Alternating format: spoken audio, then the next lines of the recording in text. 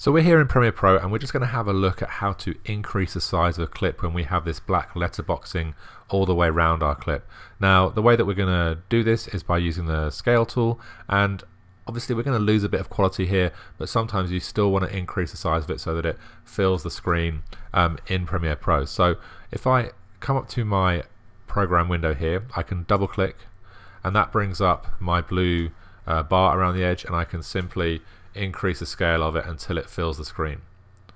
So you want to make sure that you avoid having your clips with this black box around it unless it's for a particular effect or reason, and the two ways that we can fix this is, as we said, we can double click here and select that clip, or if we select the clip here and double click, we can bring it up in the effect controls and we can increase the scale here.